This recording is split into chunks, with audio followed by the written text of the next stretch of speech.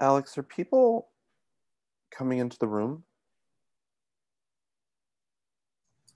Yep, we have some attendees joining. Hi, everyone. Just to let you know, we will be getting started in a few moments, just as we let everyone join the webinar. But thank you for attending.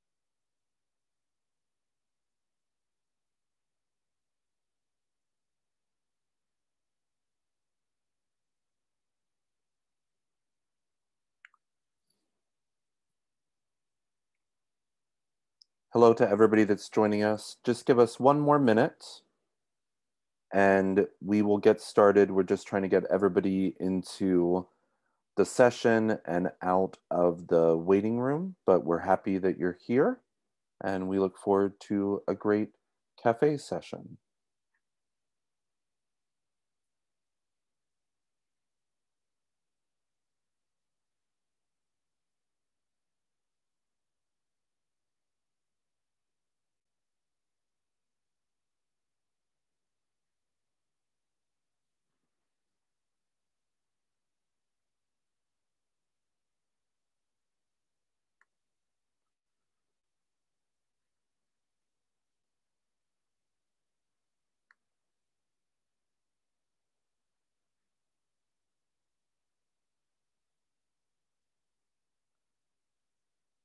Good afternoon, everyone. Welcome to our third and final Cultural Access Forum and Exchange of Spring 2021. We're really excited to have you with us. My name is Charlie Miller. I'm the Director of Strategic Partnerships at Outreach. I use the pronouns he, his, and a quick verbal description of myself. I am a white male in my 40s with dark hair, a pretty decent beard on me, and I'm sitting in a gray recliner. We wanted to do a quick land acknowledgement. The staff and the offices of Outreach sit on the ancestral land of the Lenape Indigenous Native American tribe. At Outreach, we create, advocate for, and expand accessible opportunities so the full spectrum of society is served. We are joined today with a card captioner provided by Caption Access. To view captions, select the CC icon at the bottom of the Zoom screen. We'll also put a link in the chat, which will take you to an additional browser for web link capability. We are also joined by Megan from Hands Up Productions, who is our ASL interpreter for today's cafe. Should you wish to ask a question during the question and answer portion of today's webinar, you may use the Q&A button at the bottom of your screen. You can also click the raise your hand button in your lower screen and we can unmute you to voice your question. Please use that chat for tech or accessibility questions. This session is being recorded and we will post it on YouTube later. The first person that's going to start us off with our cafe session today is Barbara Wong. She is a local colleague of Outreach here in Philadelphia. She's the Director of Community Engagement at the Barnes Foundation, and we are super excited to have her start off our session.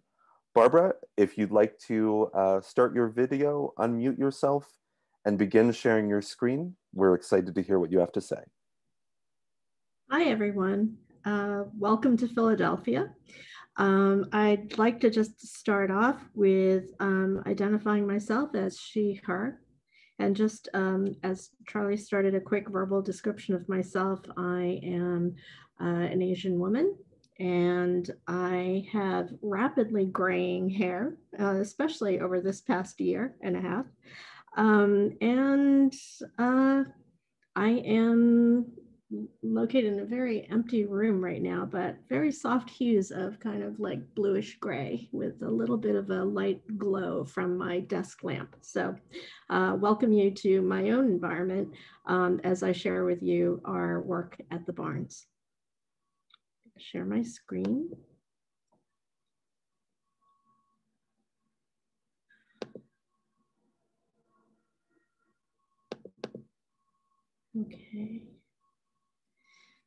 Okay, so I'm going to introduce you to some of our work that we've actually explored as a result of the global pandemic and creating hybrid opportunities in order to be able to continue to reach and serve our communities and reaching them at home.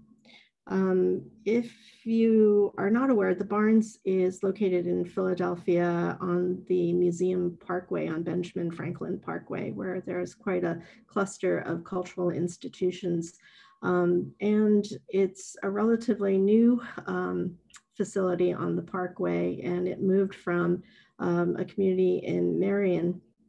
But we found over time that wanting to continue to serve the mission of the Barnes and Dr. Barnes' goal of art for everyone, the idea of coming to Philadelphia and serving more communities led us to sort of come to Philadelphia on the Parkway.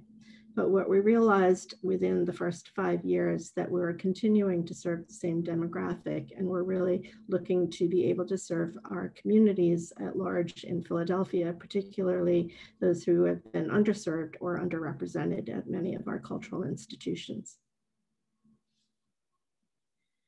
To start off, I'm going to give you a little bit of context in terms of where we are now, in terms of some of the things we've discovered and opportunities in terms of programming and moving forward. But to give you some context of where we were, our offsite program map shows that a lot of our work has been spread across the city, focusing primarily on some anchor programs and partnerships. Puentes De Artes is a partnership with a health clinic in South Philadelphia, serving a primarily Latinx community, which is a very much growing population, an immigrant population that has really been underserved and underrepresented within our institution. Barnes at Lola 38, or now called Barnes West, is a partnership with the People's Emergency Center, which is a program that serves a transitional population around social services and care, housing, and also with community development within the neighborhoods and within specific neighborhoods in West Philadelphia. Our virtual reality project has been citywide in terms of reaching out to communities that have not had the opportunity to be able to benefit from coming to our institution on the Parkway, and it's taking virtual reality goggles out into communities through neighborhood partnerships. And then our summer Imaginarium camps, which have been focused on partnerships with parks and rec centers throughout the city so that we can engage youth at an early age in terms of connecting to art and opportunities that our institutions can offer. Our on-site work has focused around a lot of family engagement because that's where we recognize a lot of our community interests are in terms of family programming. We've organized stroller tours, toddler time, Pico Free for Sundays, and bilingual family tours for language access. Our summer Imaginarium site, as I mentioned before, engages the kids where they are at the rec centers, bringing them into a connection with our community engagement and education team at the rec centers and having sustainable relationships with them over a 6-week period. And then we engage with visits to the Barnes where they continue to connect with their educators in the gallery site so that they have authentic experiences with art, both art making as well as art enrichment and appreciation within a gallery setting. As I mentioned before, our virtual reality project starts with taking place, reaching communities where they are in very localized sites in partnership with organizations like the Free Libraries, with community centers, with senior centers, housing complexes, and also with parks and rec centers. So we begin with our engagement within communities over a few sessions developing those relationships and trusting relationships with our connectors and our educators. And then the same connectors and educators facilitate tailored custom tours at the barns, chaperoning our guests using our provided transportation so that they have transportation access to the barns as well. And then we continue to develop relationships with our access cards, our community passes. So now I'm going to transition, as many of us, COVID has asked us or demanded of us to think about our programming a little bit differently in terms of how we connect with our communities and continue to sustain the relationships with our residents in our communities and continue to build that connection to the barns and our collection and to art. As an example of how we've transitioned our partnership with Puentes De Artes, you can see just little pictures of what our programming has looked like. We did on-site programming within a local community school, the Southwark Community School, bringing our teaching artists and programming out on 2 times a week within the community school, working closely with families as well as little ones between ages 3 to 5, which is essentially the pre-K program, but it also includes a lot of family strengthening. So we have a team going out to the schools.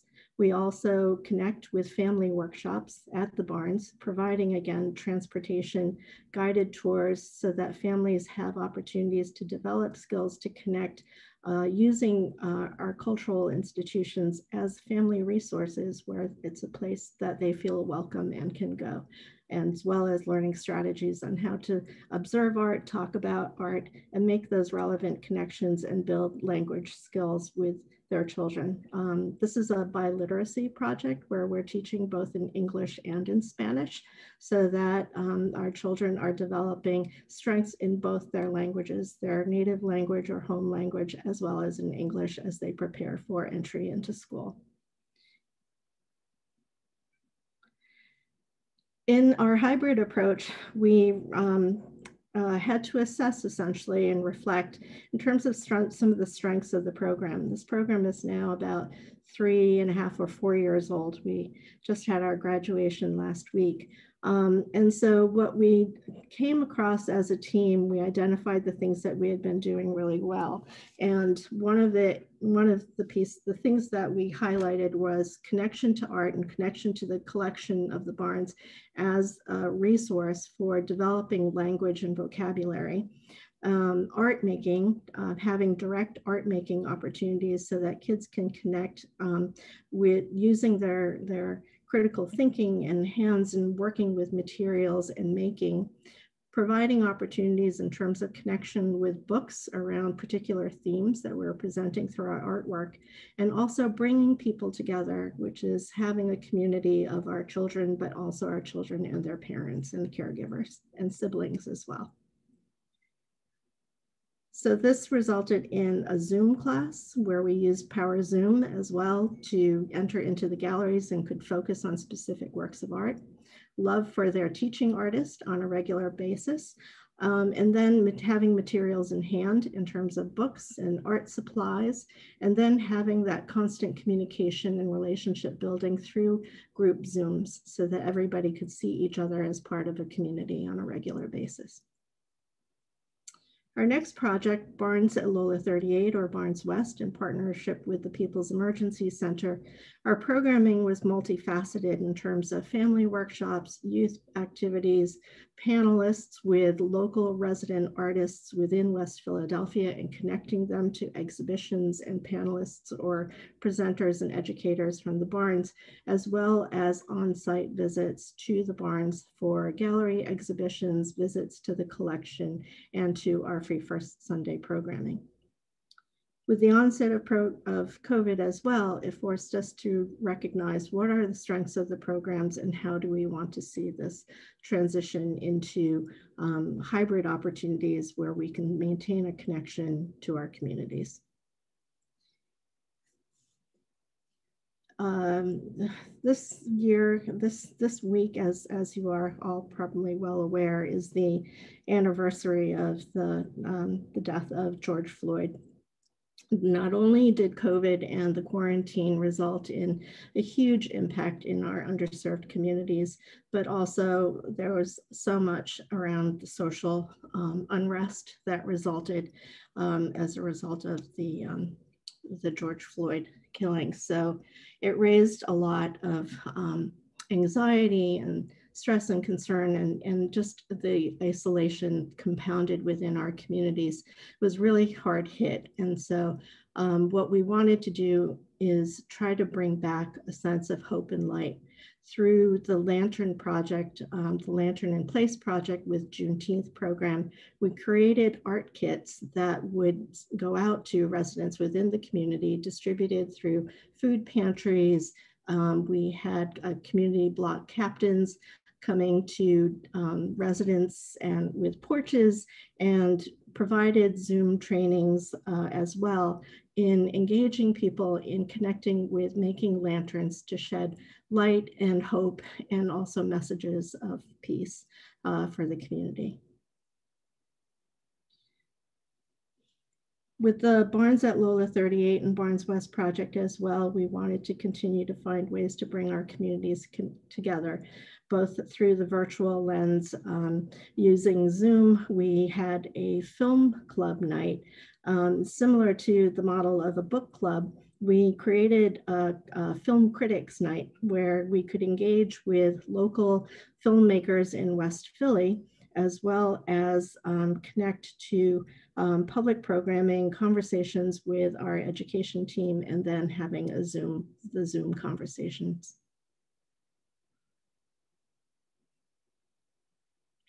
The summer programming resulted in a distribution of 1,150 art kits that were distributed through food distribution sites, as well as through parks and rec centers and our partners. This was really in response to our sense that we wanted to help families who didn't have access to art supplies or materials in hand to keep their children engaged or provide opportunities while everyone was in self-quarantine. We recognized through a lot of our conversations with our partners and communities that children especially were experiencing a lot of emotional stress during these times and didn't have materials to be able to really express themselves and to be able to create. So we wanted to highlight and emphasize the opportunity to bring materials out to our kids and families. The Barnes also wanted to we created some structure in terms of some of our programming for families at home. So we introduced family art activity sheets that were distributed through the art kits, but also available online, making it available to a broad stretch of our families and communities. This also was for the first time for the Barnes, recognizing that we needed to address language access in our communities as well. So we now have on our website the ability to click onto these family art time activity sheets in English as well as in Spanish. And what these art activity sheets are, it introduces children and families to work within our program, in our collection, but also a creative project that will utilize materials that families would naturally just have at home, that they didn't have to have special art materials to be able to create this work. Barnes lessons being learned through this process is relationship building through interactive exchange, access to materials, balanced use of digital technology and human interface, accessibility and inclusion of those that are under-resourced and underrepresented, bringing back joy, hope, and healing throughout all of our programming, being nimble, innovative, and adaptive mindset for our programming, and continuing to foster strong partnerships. And that's all I have to show you. Thank you.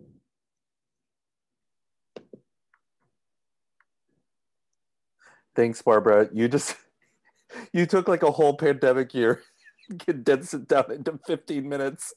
I'm in awe of you right now. Thank you. Wow. I feel like I just got off a roller coaster, a good roller coaster. and I have to confess, I did not have a chance to rehearse a lot of that, so I'm really glad I was able to present it. No. I hope it was there.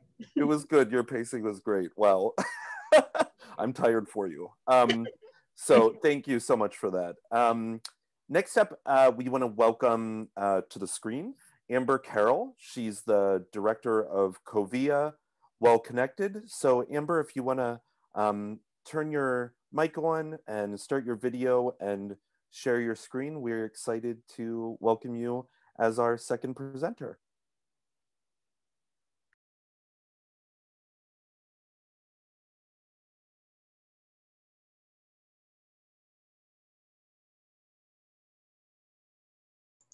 I should have unmuted first. Hi, everyone. Give me just a second here. All right. Slide share from beginning. Okay, everybody. Thank you so much for being here today. My name is Amber Carroll. I am the Senior Director of Connection Programs at COVIA. My pronouns are she and her, and I'm joining you from a place where I wish we had all those messages of hope that Barbara talked about. I'm joining you from Minneapolis, Minnesota. Where all the action seems to have gone down. So thank you so much for being here. I'm excited to share some options for staying connected. Whereas Barbara was talking about staying families and children, I'm going to focus my attention more on older adults. I'm part of an organization called COVIA, now an affiliate of Front Porch.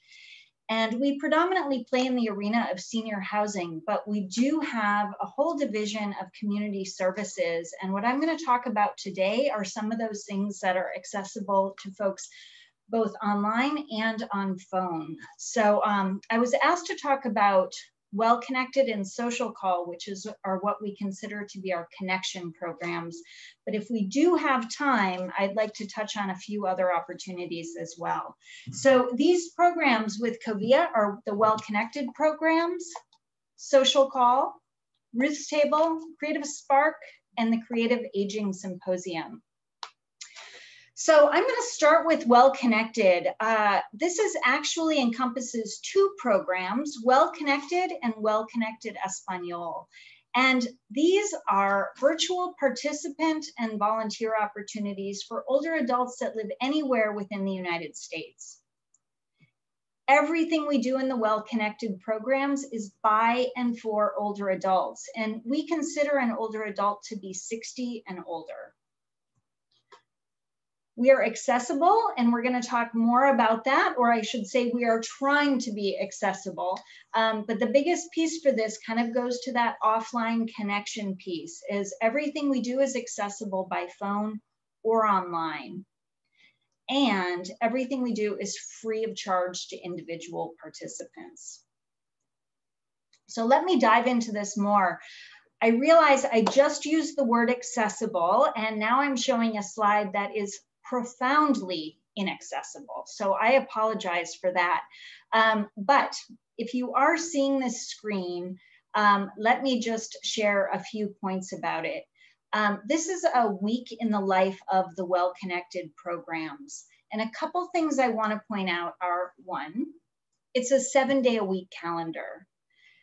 Now, this is important because I mentioned that we are a program by and for older adults. So one of the things we learned in talking to older adults was that weekends can be boring.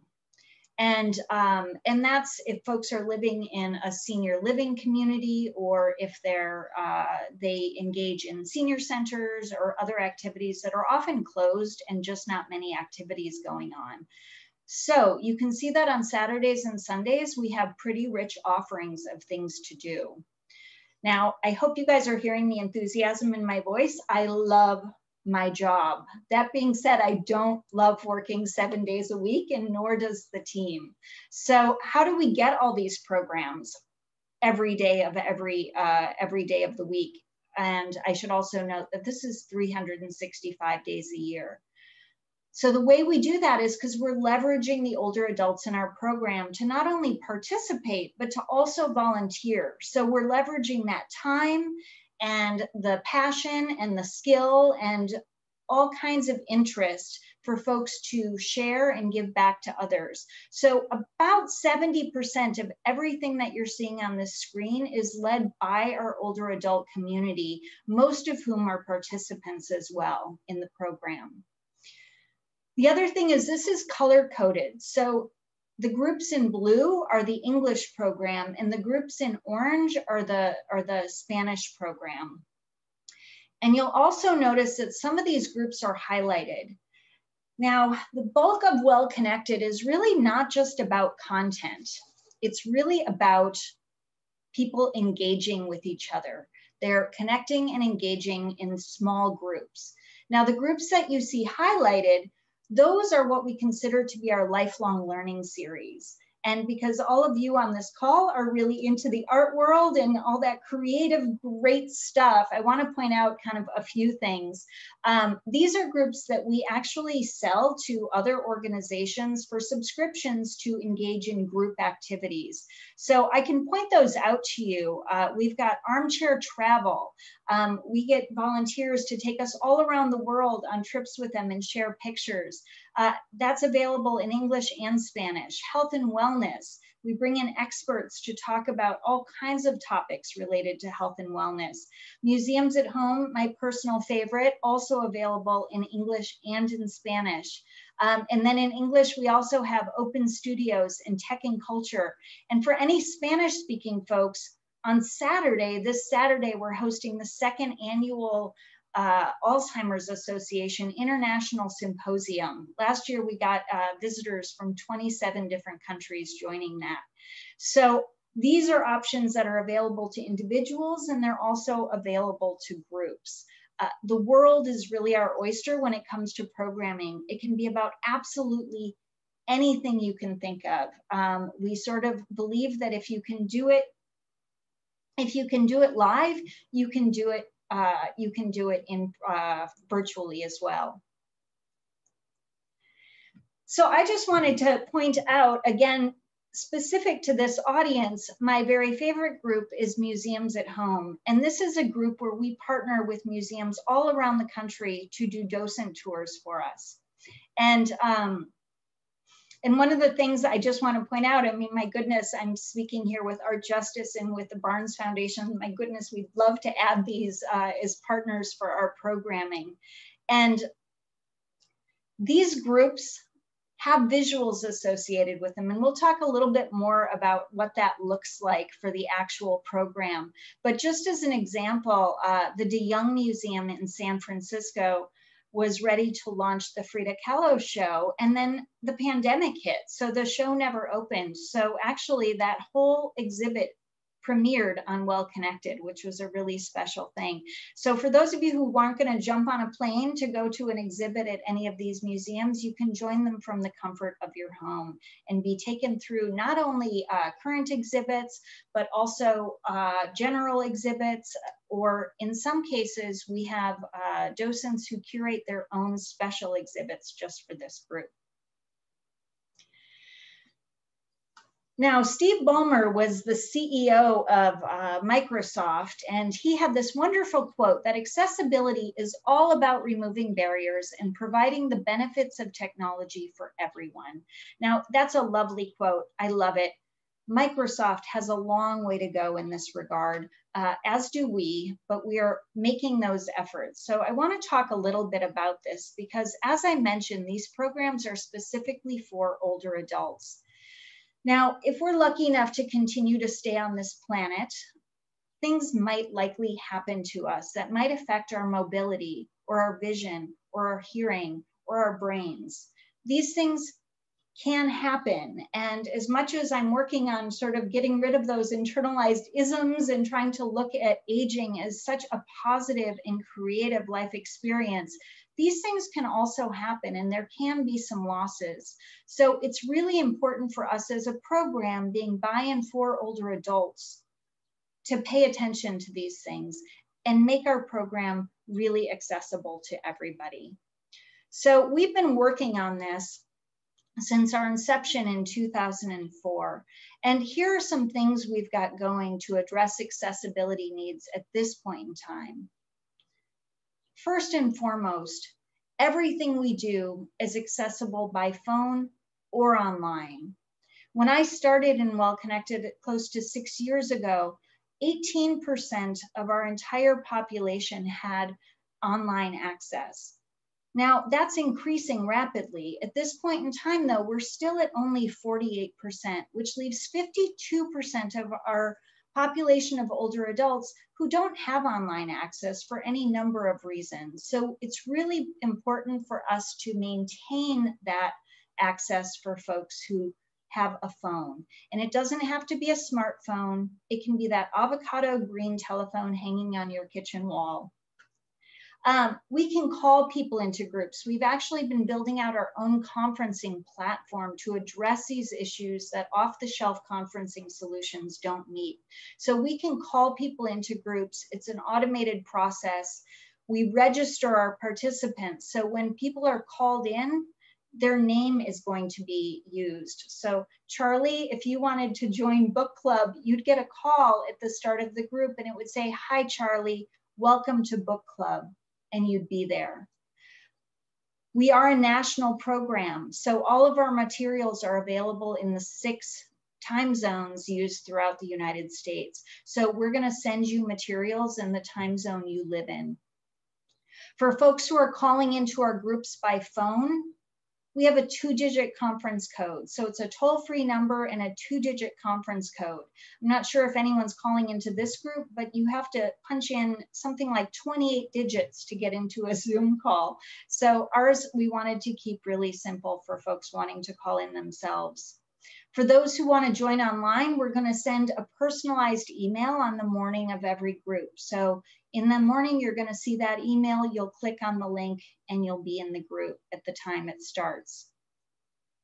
Also, we got funding a couple of years ago to start the Espanol program. And that was another key reason we started building our own technology. Not one of the conferencing platforms offered their services entirely in another language. So our Spanish program, everything that people are hearing or seeing on the screen is entirely in Spanish. For folks who are low vision or blind, everything we have is available in large print. We have audio versions of our materials that can be plugged into talking book readers, and our materials are available in Braille for our Braille readers. And I mentioned that Museums at Home program. That and our other lifelong learning programs and a few other programs have visuals associated with them. So for Museums at Home, we're actually looking at an exhibit. So the people who are joining us online are doing exactly what you're doing right now and watching the slides. But for the people joining us from home, we mail those handouts to people ahead of time. So while they're at home on the phone, they can follow along with what's going on the screen. I should also note that we train all of our facilitators really around speaking to an audience who's low vision and blind. So, so nothing gets missed in translation. And most of our groups are really about that auditory piece. Now, as I say that, we are still lacking in a lot of accessibility areas. And so some of the things that we have in process, and we're trying to raise money to build these out as we speak, or we want to build in closed captioning for our online users to have access to that. We're trying to make this technology all screen reader friendly for folks. We're building an online user portal. As I'm watching Megan here do the ASL interpretation, we would love to build that out. I have this whole other category.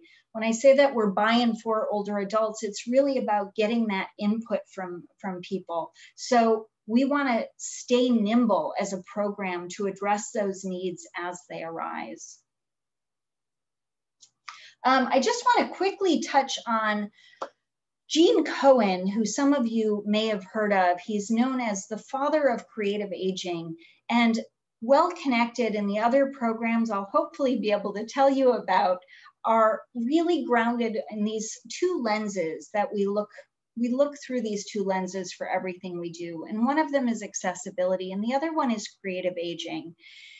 And Gene Cohen put together this idea of a social portfolio, which is really similar to a financial portfolio, with that idea that you don't want to put all your eggs in one basket because, oh my goodness, the market crashes and you've lost everything.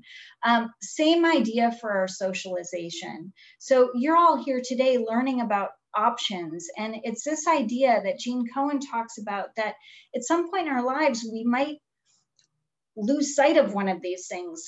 We might fall, we might hurt ourselves, we might not be able to do that Zumba class or whatever it was. So we want to make sure we have plenty of social opportunity to keep ourselves healthy socially. So he breaks it down into quadrants of high and low energy activities that you do in groups and that you do as an individual. So listening to Barbara talk, I mean, a high energy group effort might be one of those amazing tours at the Barnes Foundation. An individual effort, and we're going to hear Art Justice, and I hope I'm getting this right, but an art kit that Art Justice sends that you might do alone would be an individual high energy effort. For low energy, maybe you're joining the Poetically Speaking group on Well Connected, or as an individual, you might just like curl up by the fire and read a new book. So with that, I want to share with you some of these other creative virtual engagement opportunities that we have available through Covia. Our sister program in the Connection program is Social Call. And Social Call is a virtual friendly visiting program. So whereas Well Connected connects an individual to a group, Social Call connects an individual to an individual. And I see that I am about out of time, so I'm going to fly through. Ruth's Table is a gallery space in San Francisco that I never talk about in national, to a national audience, but COVID made that available to people to join these virtual spaces. So this gallery is available virtually now, and there's an amazing exhibit called Less is More, Making the Case for Minimalism, that you are welcome to join. Creative Spark is a program really more for professionals in the field, and we offer consultation and training for professionals to really be more intentional about art programming and what they're doing. And then lastly, the Creative Aging Symposium, which we host in partnership, Well Connected Espanol, and Creative Spark. And we bring in leading experts in the creative aging world, and we host that every January. So more information, and here is the link to join you. And then this is a quote from a participant and facilitator, which I will pass, but I'll end on just connection information if you want more information. And wow, I talked fast, so I apologize for that, but I wanted to make sure I got through all of that. So thank you. Breathe. Thank you, Amber. And thank you for introducing us to everything that is going on the West Coast. You know, we try not to do the East Coast, West Coast, you know, rivalry thing. And our deputy director actually finished her master's in San Francisco. So she knows a lot of what's going on in the museum world over there. So thank you, thank you, thank you. Thank you. And we'll get your contact information and whatnot in the chat if people want to follow up with you. Wonderful, thanks. Wonderful, wonderful. Okay, so next up, we are super excited to have two people from the University of British Columbia, Helen Brown and Kelsey Timler. And they are coming to talk to us about a really amazing program that our Reach just found out about recently called Art Justice. And we are super excited to have you two joining us. So unmute and turn on your video screens, and if you want to start sharing, we are excited to hear what you have to say.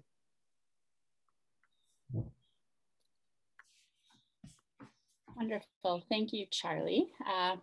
I'm going to just start by describing myself. My name is Kelsey Timler. I'm a white woman in her early 30s, wearing a white and blue striped sweater, and you can see the windy trees behind me in my apartment in Vancouver, Canada. I'll hand it over to Helen now.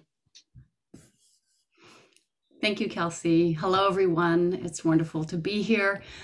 from the west coast of Canada in British Columbia, and we're thrilled and so grateful that Katie found us north of the border and invited us here today. So my name is Helen Brown. I'm an associate professor in the School of Nursing at the University of British Columbia in Vancouver, Canada, which is the land of the unceded and stolen and occupied territory of the Coast Salish people, particularly the Squamish, Musqueam, and Tsleil-Waututh nations.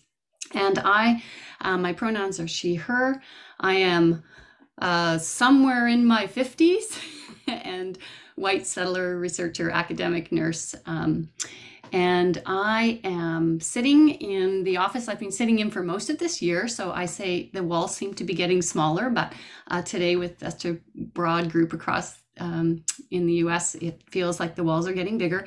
I have a picture behind me of a whale tail, which is symbolic of the Pacific Northwest and the beautiful creatures that inhabit our waters. I'm wearing a red sweater with Indigenous designs on it with abalone buttons that was gifted to me by an amazing Indigenous woman in northern BC who I carry with me in all of this work. So I bring greetings from the lands of the Coast Salish people. And I'll begin by telling you about art justice. Next slide, please, Kelsey. Thank you.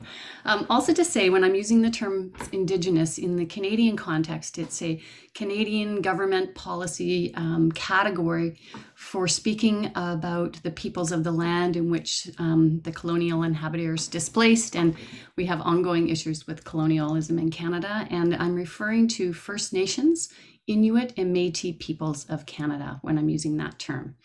So we're going to tell you a little bit about the beginnings of art justice, and it's a short backstory, but it spans about 6 or 7 years. So prior to the pandemic, we as researchers were working with federal corrections, and we were studying an initiative called Work to Give, where incarcerated peoples were making beautiful items, from furniture to cultural items to star blankets and art, and gifting them to Indigenous communities in British Columbia. And so what you're looking at here is the image of an amazing Indigenous artist holding a pink rocking horse that was made inside the prison walls and gifted to the communities in British Columbia that were in part of this partnership project. And on the right is this amazing Indigenous woman who received in her horse trailer all of these amazing artistic and household items and cultural items, and distributed those to communities. And the most beautiful thing about this relationship, if you can imagine these two pictures together, is that the project really started to inspire this connection between incarcerated Indigenous peoples and communities, and developed this reciprocity and relationship that supported both the well-being of the men and also the well-being, social well-being, and economic well-being of the communities. And so for today, the backstory of this project, Art Justice, is important because of the connectivity that the making and gifting and receiving of items created for relationships amongst these communities of people who are incarcerated and the communities receiving the items. And apropos for today's theme is talking about the importance of connectivity during COVID and isolation and digital connections for people who are highly overrepresented in the prison population, being Indigenous peoples in Canada, yet underrepresented in the Canadian context. So moving to the next slide here, just over, about 15 months ago, as we all know, COVID changed the world and essentially closed the gates to research, programming, and visitation and elder support for incarcerated peoples. And so the pre-existing conditions of isolation and disconnection were exacerbated through increased human rights violations and additional social exclusion for incarcerated peoples. And so with those increased mental health harms, surveillance, and a failure to implement public health restrictions, and the exacerbated harms that were in place during those early months, we took the early learnings about Work to Give and brought those to the project we're going to share with you today. And so the image here is that we have a cartoon of how COVID turns any sentence into a death sentence, juxtaposed against the already challenging, isolating, and dehumanizing conditions within the prison walls. And so, next slide, please. So at this time, as researchers, we were studying an intervention that we knew was making a difference to Indigenous peoples and artists and communities. And we felt compelled to take the funding that we had to do research and do something that would support the communities and the men that we had been working with. So we undertook sort of approaching our funding agencies. Some of them were the federal government, some were private donors, to say, could we use the funding that we currently have to tackle some of the increased and incredible isolation and harms associated with COVID for incarcerated peoples. And so in the early phases, we were given support under the COVID context to use our funding to start Art Justice. And what you're seeing here is one of the most stunning items that have come out of the work of the incarcerated people involved in the project. It's a carving of a tree on top of a cedar box. And it's symbolic of the incredible talent and artistry that the incarcerated peoples we've worked with have inspired us to bring to Art Justice. So I'm going to hand it over to Kelsey now. Hi again, everyone. So as COVID had us all stuck in our apartments, we were reflecting on how uncomfortable we felt just waiting for things to get quote unquote back to normal. And all the lessons that we learned from the project that Helen just shared about, we decided to fund Art Justice, art, action, reciprocity, transformation, and justice. So what you're seeing here is what we ended up doing with those funds that we redistributed. This is an art kit. We worked with local art galleries and art supply stores to put together a kit. There is high quality pens and pencils, notebooks, envelopes with stamps on them, coloring pencils. And we also worked with some of the elder leaders in our team to put together booklets that offered creative prompts, teachings, messages of support. And at the bottom there, those pieces of cloth are Indigenous plant medicines: cedar, desert lavender, and sage. We tried to put tobacco in them, but prisons did not like that. So we had to leave that out, which would normally have been included in the bundles. As I mentioned, we worked with our elders and our team of peer leaders, so folks who have been incarcerated and are artists in the community, to put together booklets to share support, because we realized that art supplies and a blank page can be really overwhelming during the best case scenario, but when you're isolated in prison alone, having words to help guide you could be helpful. So on the left here, there's an image of the front page of a booklet. We worked with one of our elder leaders, Elder Jean Wasowich, to put together some poems and teachings. And she actually shared some of her published poetry and wrote an original poem about how to write a poem to help get the creative juices flowing for folks inside. And then the other image is teachings, prayers, creative and meditative prompts. And we worked with the local artists to put together images of cedar and other plants to try to create a calming and beautiful object that folks could hold. So I'm going to share some of the art that has been received to date. At this point, we've distributed about 650 kits across federal prisons in British Columbia. We've also given kits into parole and halfway houses for folks who are out in the community, but still under carceral control. And then as well to isolated Indigenous seniors and other members of the community who are at risk of harm because of the ongoing colonial context in Canada. So with these 650 kits out in the world, we've received about 300 pieces of art. This is one example of a piece that we received. It is a traditional Northwest Coast painting of a yellow and red sun with a blue, black, and red raven holding a pebble in its beak, using classic forms of coastal First Nations art, such as circles and U-shapes. So this piece was actually done on a poster board using paint, materials that were not included in the original kits, and really indicative of the immense creativity and wanting to create something outside of the walls and what is given to folks for people in prison, and highlighting the passion and commitment from men inside. This is another piece we received. It's from a coloring page that was also not included in the kits, but using coloring pencils that were included in the kits. So this is a mosaic of flowers and leaves colored in with pale yellows, greens, and pinks. Correctional staff actually reached out to us when they first received this from an incarcerated man, asking if we would quote unquote accept it, because it was not an original piece and they weren't sure how we were judging different types of art. And we said, of course we will accept it, and we want to honor all types of creativity and ensure that the project is accessible and welcoming to all. This piece was created by a man at the Regional Treatment Center in British Columbia, which is where you go if you are incarcerated and are suffering from chronic illness or disability. So wanting to ensure that there's an inclusivity and accessibility for all types of creativity, and hoping that the art kit can provide comfort for folks in all contexts. This is another example of art that we received: 2 carved wooden canoe paddles and an eagle head done in Northwest Coast First Nation style. The paddles are about 4 inches long, and the eagle head is roughly the size of a thing of floss. Again, these are items that were not in the kits, and we've actually gone and selected things that are mostly using materials not in the kits, but I think it really highlights people's engagement with the project and pushes us to think about what else can be seen in the kits. So we're viewing this as a first place to start, but not an end goal. So the kits as an entryway into talking about creativity.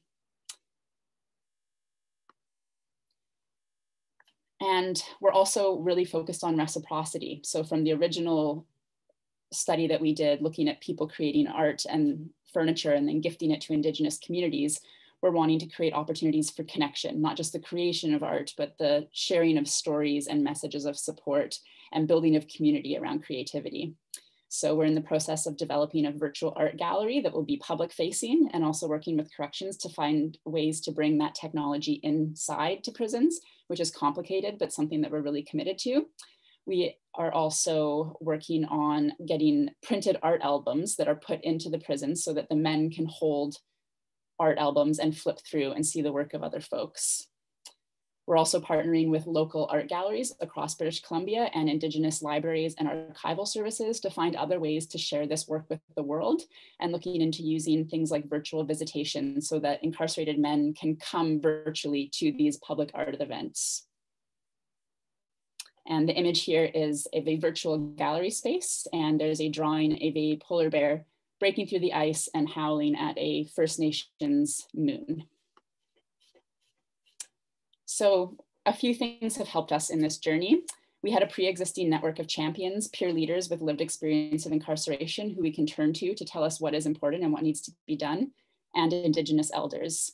We also have a network of community organizations and have been working successfully with federal corrections since 2014. We also have overlapping and flexible-ish pre-existing funding, so we were able to reach out to folks and ask if we can just start buying a whole bunch of art supplies. We've also been able to purchase laptops and other technology for peers who have been incarcerated so that they can stay connected with us over Zoom during this difficult time. And we've also been able to maintain relationships, realizing that research is more than just outputs, and it's important to have food and gifts and emergency funds for folks who are kind of living and surviving across multiple crises during a pandemic, which is exacerbating inequity. We've also noticed that there's been more attention to the dehumanizing processes of prison during COVID, and we're hoping that this increased critical attention will help us to create some long-standing social change about how people in prison are treated and what processes get them there in the first place. Some things have also made this hard, of course. While we do have flexible funding, it is grant-based and it's unsustainable. So we're trying to explore ways to create a sustainable social enterprise and make sure that folks can share their art and be paid for their time in the long term. Staying connected with folks in prison is also incredibly difficult. There's essentially no technology in Canadian prisons at this point. People send me floppy disks with short stories and poetry on them, so that's where we're at. But it's also an opportunity for advocacy. And we're also advocating to be able to pay people inside for their time, which is currently not possible. Then our partners and the artists and storytellers are getting released out of prison with no access to technology and connectivity and not funding to support them in that. So another opportunity for advocacy. And then underneath all of this is the ongoing colonial context and white supremacy, which is the bricks and mortar of our carceral system, of our prison system, and the fact that prisons are built on purpose to isolate and disconnect. So trying to create connection within those really difficult spaces. And I will turn it over to Helen for the last few slides. Thank you, Kelsey. I just noticed in the chat from Kathy Hayen, these stellar creations render me speechless, and just really want to hold my hands high to that comment. I think the original goal of Work to Give, and one of the things that we were really focused on, was humanizing people in prison. And so in the Canadian context, sharing the work that is happening in art justice is a way for people to appreciate the artistry and the talent of these men. And many of these men are committed to sharing art for making the world a better place. It's beyond the individual benefits. It's about sharing the work, and that's really important to us. And so what our next steps are, we're really excited about the idea of tailoring the kit content. So you can hear that people are finding they're inspired by the kits, but then looking elsewhere to curate materials that might exist inside the prisons. And so the idea of tailoring to specific contexts, both in community and prisons, we're just moving into the maximum security facility. And, our sense is that we want to hear from the men about how they want to express their creativity in these different contexts. We want to continue to expand the reciprocity and relationships and mutual healing across community prison sites, which was such a powerful instigator of this work, that despite 500 kilometers or 350 miles between where the men were making and the communities were receiving, they were believing and supporting each other. We know that digital literacy and digital connections are a fundamental human right, and we think it's exceptionally important to start to look at the places and spaces in our world where those human rights are fundamentally violated. And so we're inspired by that ongoing commitment. Where the work post-release is to continue these connections to also offset the harms of people leaving prison, which under COVID are known to intersect with the overdose crisis, social exclusion. We want to support artists to actually move into communities and create opportunities for living wage employment. And at the same time, as we do battle within the institutions to try to honor the men financially for their work. We also see these opportunities to work with the gallery as creating artists as employment and skill building through partnerships with the local galleries here in Vancouver. And next slide. So in conclusion, we think there's a multitude of points of leverage here. And I think it must have been Amber who said, I love this work. And so, at the days that we think about the barriers that exist within the federal correctional system to doing this work, we become more and more determined to do it. So champions and never taking no for an answer. One of the things that's been important is, as researchers, we sit in this kind of in-between space.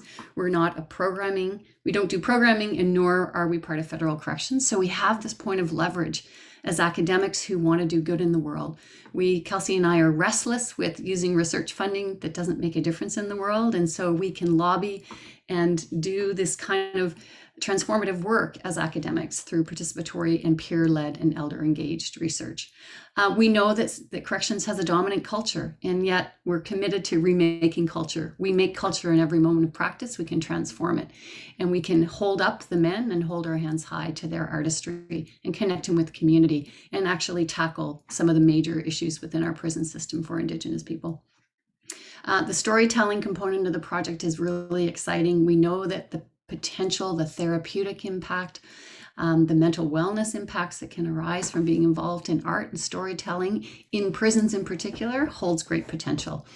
And so with that, we will say thank you to Katie, to Charlie. It's been great to be in the space with Amber and Barbara as well. I think we're reluctant academics, sort of one foot in, one foot in community. And so this feels like such a wonderful space to have joined with all of you today. So thank you.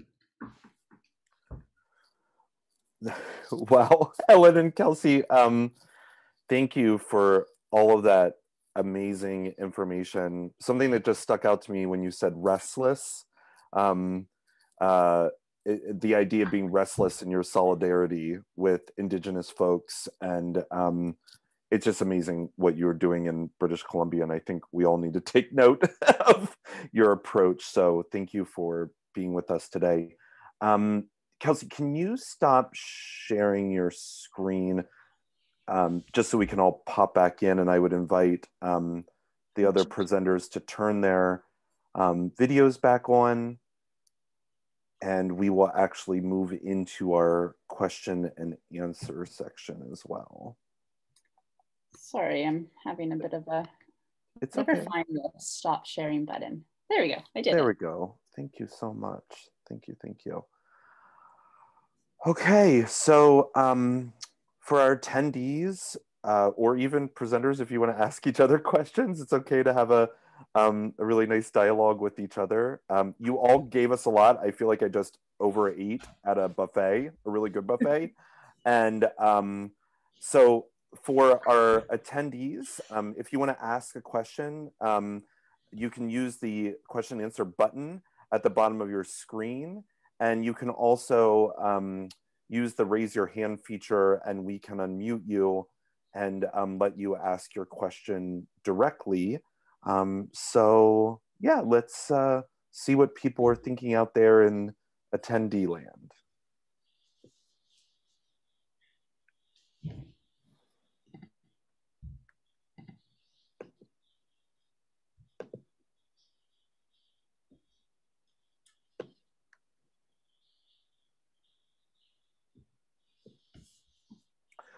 For phone users, to toggle between mute and unmute, you would hit *6, and to raise your hand, it would be *9.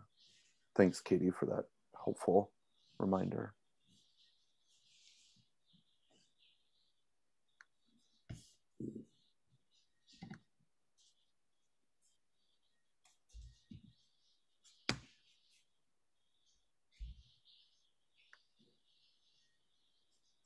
I actually have a question for Helen and Kelsey.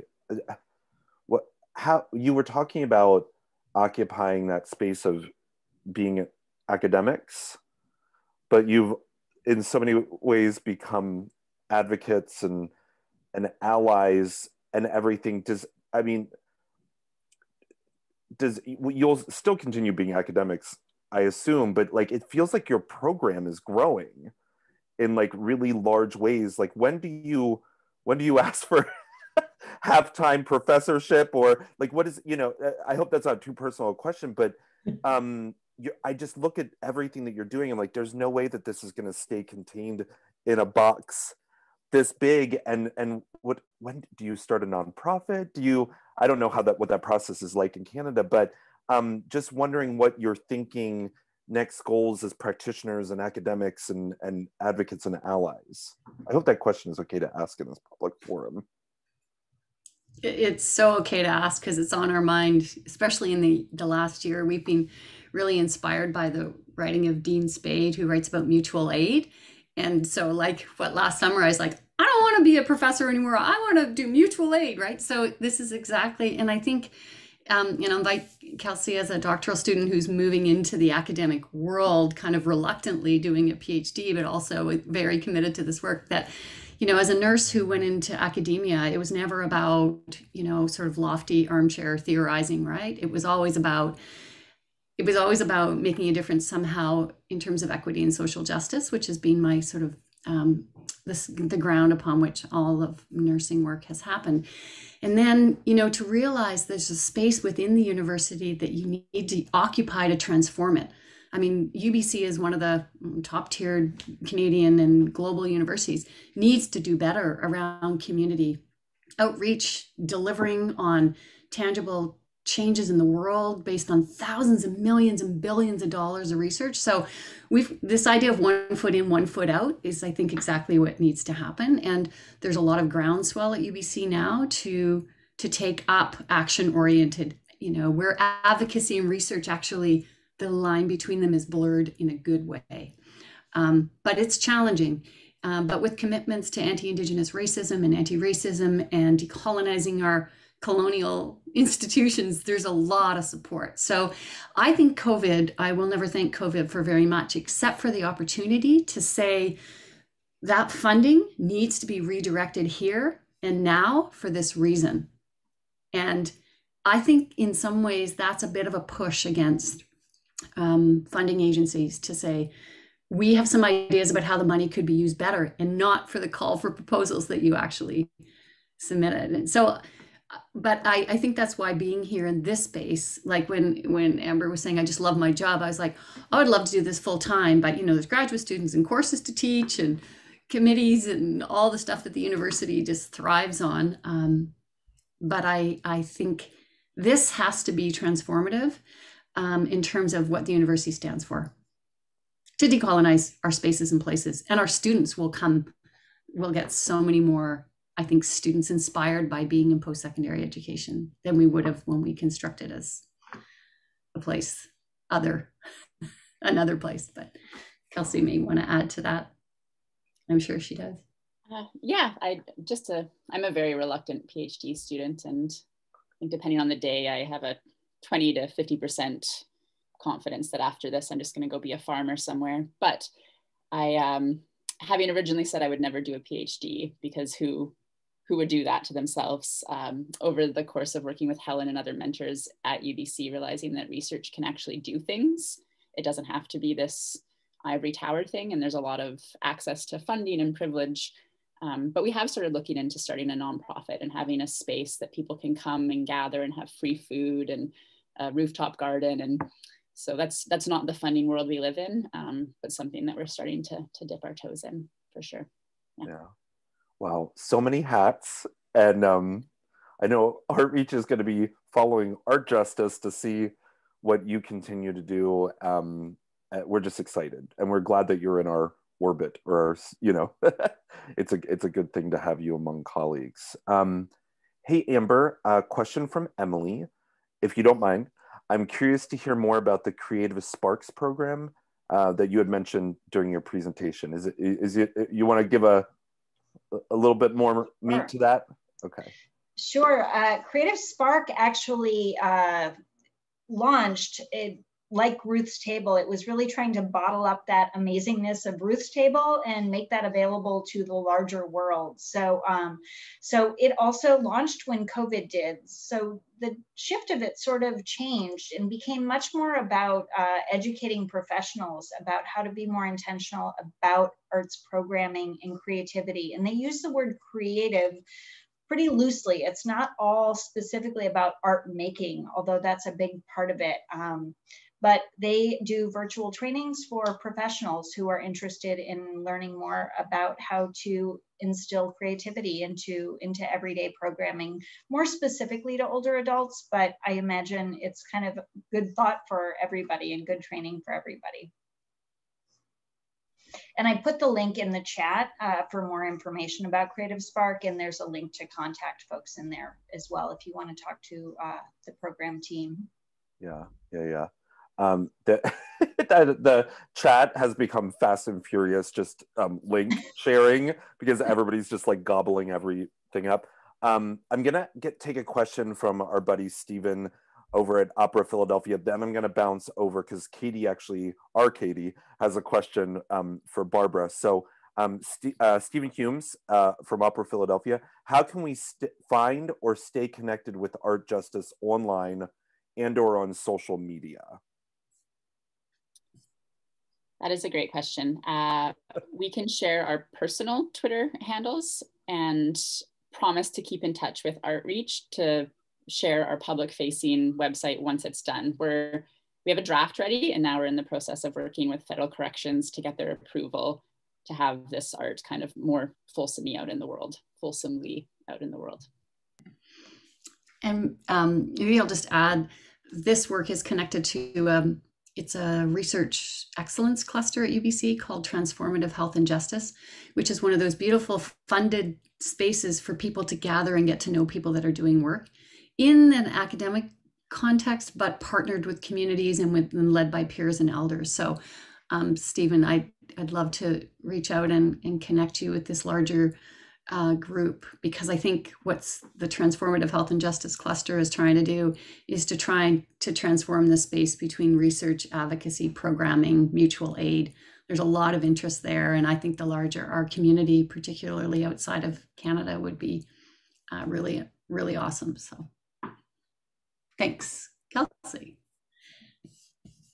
That's so wonderful. And we'll make sure that we get you, this is to the attendees, we'll get you people's information and stuff like that when we send out our email. You will be getting a survey that we really, really need you to fill out. It helps us plan for next year's cafes. So be on the lookout for that in your email. Katie, you want to grab Barbara's attention and ask your question? Yeah, I thought it was really great. Hi, everybody. Invisible. I thought it was really great that Kelsey had mentioned sort of the intention of talking about food. And I thought maybe Barbara could sort of just touch on the ways in which, especially during the pandemic, but moving forward, reaching out to communities and families through food distribution was such a smart and savvy way to do it. And thinking about sort of moving forward, would this be something that would possibly continue, or, you know, is the mail system just not as efficient as food distribution? And just thinking about how key those partnerships were. Sure. Yeah, food access is a serious consideration for a lot of the communities and families that we're serving. And so because of our relationships and partnerships with the community-based organizations, they have a handle in terms of the pulse of the community. And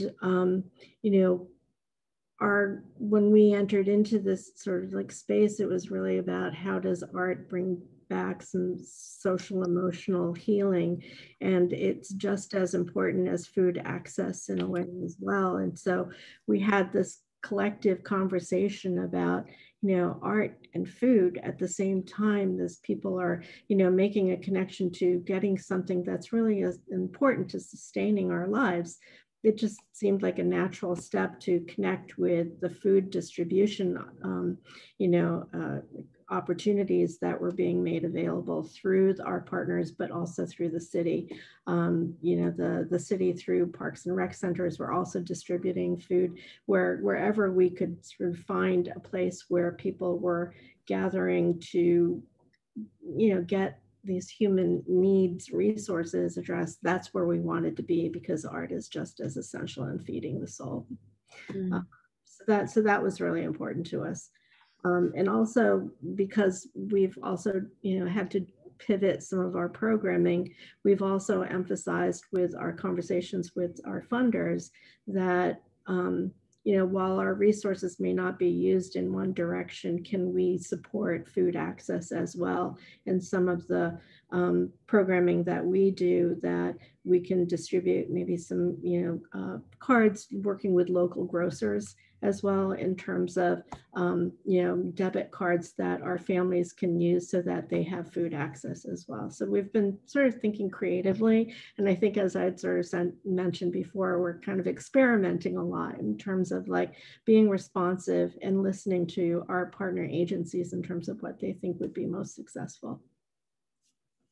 I also just want to jump onto a point too, in terms of like what I heard from Kelsey and Helen about sustainability and that sort of like dovetailing between academia and programming. But having been sort of a nonprofit sort of like person, and still am, but just recognizing that the power of the research and the power of the academic sort of like information really helps to inform funders and policymakers where investments need to be made, and partnering with community agencies who also have their finger on the pulse to tell you what your constituents or your participants need is really helps galvanize, I think, everybody along the same path in terms of sustainability.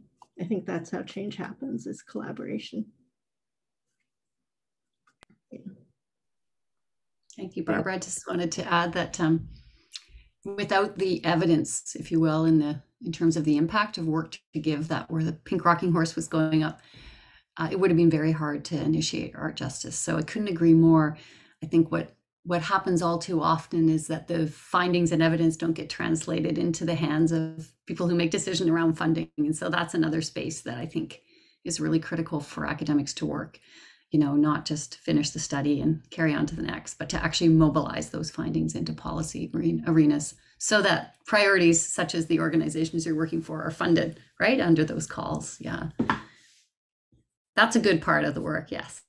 Yeah, jumping onto that, our partnership with Puentes De Salud around art in terms of early learners and their families and strengthening. Our funder contracted the University of Pittsburgh education team to be an evaluator of the program. And that evaluation and assessment is really hard because they have this sort of data lens and sort of a holistic perspective of not just our program, but their spectrum of grantees in this program to really inform them of some of the strength and what they're finding in the work that we're doing with our communities to be able to guide their investments. So you have a lot of power in your pocket to be able to sort of bring that data and that information to the tables, because I think funders are really hungry for having, that sort of information on the ground in terms of like how they can do better in philanthropy. So many good things being said. Thank you. As little things are bubbling up as each of you are talking, and at Outreach, one of our values, one of the things that we really try to embrace is art is a human right. We claim that. We have stickers that say that that we share with people, and I'm hearing that, including healing and things. And I'm wondering if each of you just wants to take like a minute or two to sort of, as we are coming out of COVID, please God, I hope so, and we start looking towards healing. I truly believe that society is going to be looking towards the arts as part of that healing process, and just wondering what either you individually or your organization is thinking about taking up. Don't give away secrets, but things that you've learned that you're going to be carrying into the fall and into the winter and spring, and saying this is how we understand healing and the place of the arts. Because we've all experienced this global pandemic together. How do we help each other heal? Was that too meta of a question? If it was, I can drill down. I'm sorry. I'm just gonna pick on Helen first, just because you're right beside me in the Zoom window. That's okay. Yeah, I'm going to invite Kelsey in. I'll just say we keep writing in our grants the pandemic and beyond, and so I think we're trying to challenge ourselves to say, what is this beyond space? I think in terms of working with federal corrections, I see COVID has, I think as Kelsey so aptly said, has in our Canadian context, the dehumanization of people in prison has never been more apparent in terms of prolonged times in cell, no visitation except for virtual, which is hard, no access to elders. So, if we cannot leverage this context to sustain these kinds of, in some ways, we've got more public traction. That's not really a word. I don't know what the word is, but I think we've got more attention on dehumanization in prisons that COVID has exacerbated, which is going to help us do our work in a more powerful way. Prior to COVID, a lot of things were, that didn't make the budget this year, we won't be doing that. But with the amount of, 20 for a while in Canada, 23 out of every 24 hours of a person in prison's day was spent, further isolated in the cell. The surveillance, the failure to implement social distancing in Canadian prisons. Like we hear stories of, go stand 1 foot from that guy, ha ha, so we are going to mine this dehumanization and exacerbated human rights, not to tell a continuing dark story, but to show how important this work is going to be. And I think we're going to have public support for that. So this pandemic and beyond, to me, every time we say beyond, it's kind of like, it's like, mwah, like we can do this with even more, I think, commitment. Kelsey? Yeah, I agree completely. One of the peer leaders that we work with, a man who was incarcerated for 15-ish years and is a beautiful storyteller and advocate. Earlier on the pandemic, we had a meeting on Zoom, and these words just always stick with me as people were locked down in British Columbia and most of the world. And there was all this concern about the human toll on our mental health of being locked in your apartment, and people were comparing it to prison, and there was, policies were made, and there was all these emergency funds. And this peer leader was just reflecting, but we think nothing of doing that to a person for 35 years with no technology, with no DoorDash, with no ability to go and sit on your patio. So I think hoping that, yeah, COVID and beyond, the art justice was a rapid response to exorbitant mental health harms for people in prison, but those mental health harms are not going to go away after the pandemic. And as we get back to normal, it's really important, I think, for our team to just continue to push back against the status quo, because it's harmful and it's racist and it's colonial. And storytelling within that context is incredibly powerful. It's changed my life. I had no intention of working with people in prison, but sitting and listening to stories it's changed my life. And I know it's changed many of the lives of the folks that we're working with. So I think from the lessons of COVID, great work can be done. Yeah.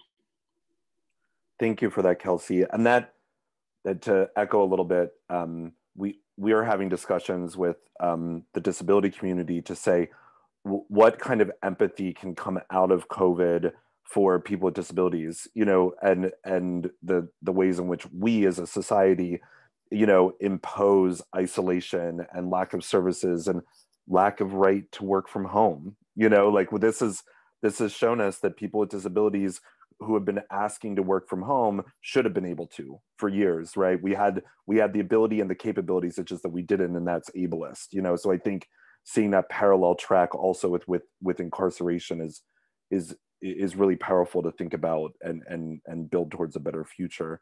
Amber, can I pick on you next? If you'd like any closing thoughts or anything. Sure. You know, programs like Well Connected and Social Call have been addressing social isolation and loneliness since their inception. And, you know, I think pre-COVID, I found myself sort of wanting to shake people, to have people understand that this is a real issue. And, you know, it's interesting hearing art justice, right? That was a demographic I hadn't really thought about in that capacity. So what COVID has done is really opened up this conversation across every single demographic, because I think that isolation and that loneliness has affected every single person globally, regardless of anything else.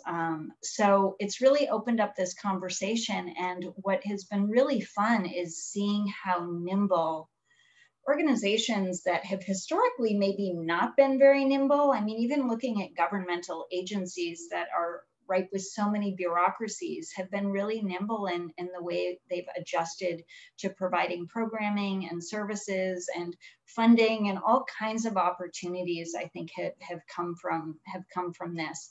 And I think everyone just has started tapping into creativity they might have not ever known that they even had. So amen to that, because I think moving forward, we're going to see all these really cool hybrid models of how we did things. And people are thinking about new ways of doing things that might have gotten really staid and boring before this. So I think, you know, 21, 22 and beyond is just ripe with so many creative opportunities across every single industry.